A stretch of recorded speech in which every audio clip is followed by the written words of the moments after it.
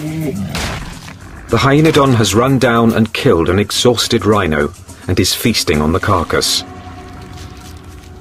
Until the pig crashes the party.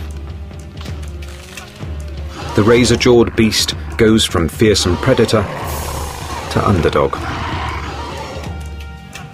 The Hyaenodon might get in a few blows, but the Entelodon's bulk would overpower its rival.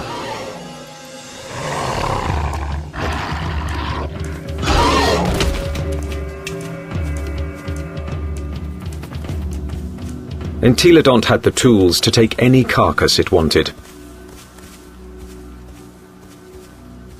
I can't think of any other carnivore that might stand up to it.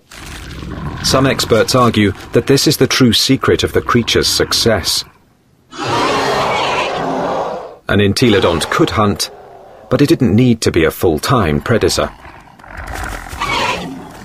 Instead, it let true predators do the hunting and killing, and then stole the fruits of their labor.